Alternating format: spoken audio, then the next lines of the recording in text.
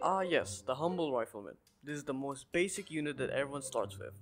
It's spammable, the meat shield of your units, and it's cost efficient. Let's look at the stats.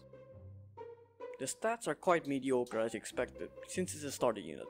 Its damage is low to medium, mobility is 2 tiles, sight 2 tiles, armor is none, HP is 90, deployment cost is 3 points, and production cost is 30 ticks. In-game description.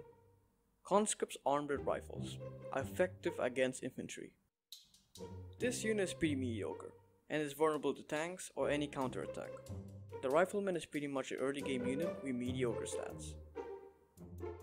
Now let's look forward to the next evolution from the Rifleman tree, the Grunts and the Grunts M.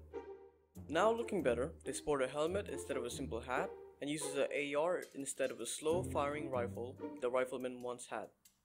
And now having a radio or a medical kit and a pistol. Now let's get to the stats.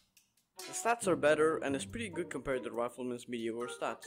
The stats are damage medium to high, mobility 2 tiles, sight 2 tiles, armor none, HP 100, deployment cost 3 points, and production cost 30 ticks.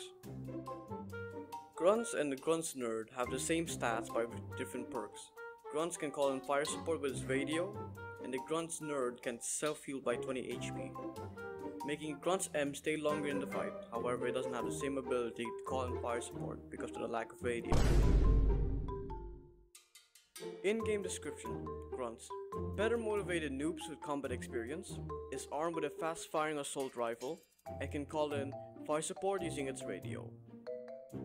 In-game description. Grunts M. A squad of noobs armed with ARs with a medic attached. Automatically heals every turn.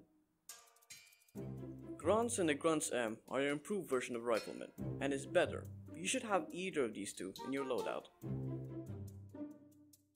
Now, what do I think about these units in general? Well, they are expendable, useful, spammable, and pretty darn cheap. However, lacking any anti-tank weapon except for the artillery of the Grunts, you should pair this unit with tanks or any anti-tank unit to achieving its full potential.